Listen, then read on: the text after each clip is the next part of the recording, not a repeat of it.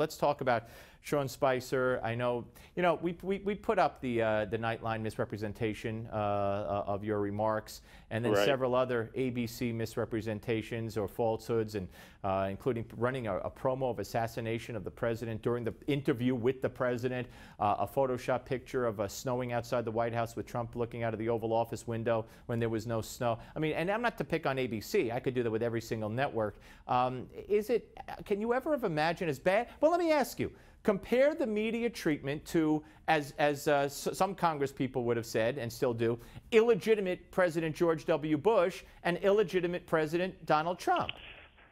Well, I've for decades made the case that it's so much easier to be a Democrat dealing with the media than it is to be a Republican. I have, from my personal experience, I can tell you Googles of examples of press bias, and I just think that's how it works. The press is largely a world that self-selected from people who are liberal, who go into journalism, and it affects their viewpoints.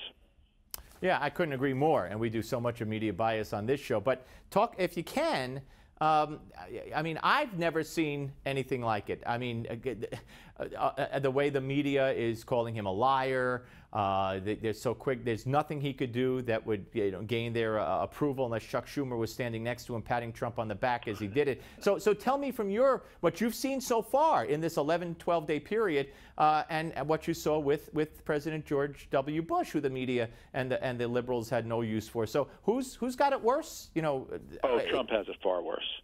How so? Trump has a double dose of hostility. The press liked George W. Bush personally.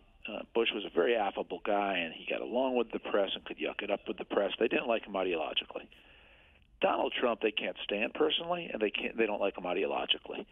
And that's the double barrel that he's in. Now, Donald Trump gives it back pretty good, too. And Donald Trump, you could argue, in some ways has been the aggressor against some reporters.